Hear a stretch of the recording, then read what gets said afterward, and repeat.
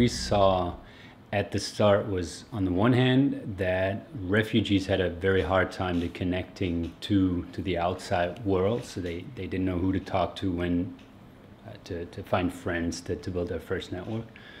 And on the other hand, there were a lot of, especially companies, who also wanted to help, say a cinema donating tickets or a small fashion store donating winter jackets. We saw that we needed to bring the two sides together somehow. So the offers we're looking for at HiMate are any kind of offer actually that can bring people together, where we can create moments of integration.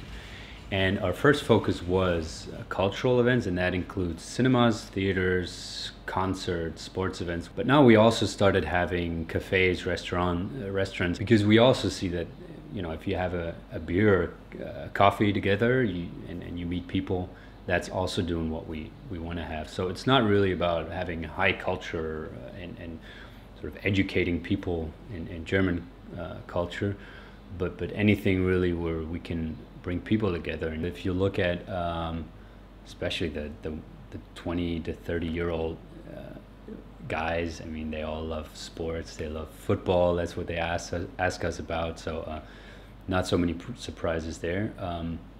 But maybe another thing is that there is a big interest from many people actually in getting in touch with German culture, theater plays, German movies and all that, where I would have thought that, all right, they want the Captain America, they want the big movies, and that's cool, but actually many people are asking us specifically, where can I see German movies, because, you know, that teaches me the language and maybe culture.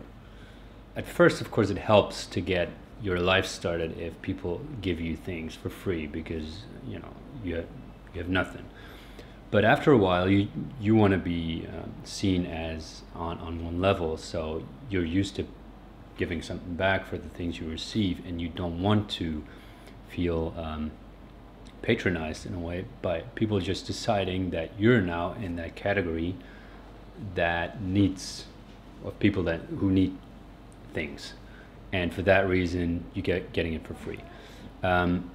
So I think it's a very important part for us to make that step to actually having people, maybe in the form of paying €1 for a ticket, but if they can't, maybe to give something else back, maybe to have a system, which we thought about already, of trading a ticket for something you do, where you help another, maybe help for 10 minutes, translate a voucher on HiMate.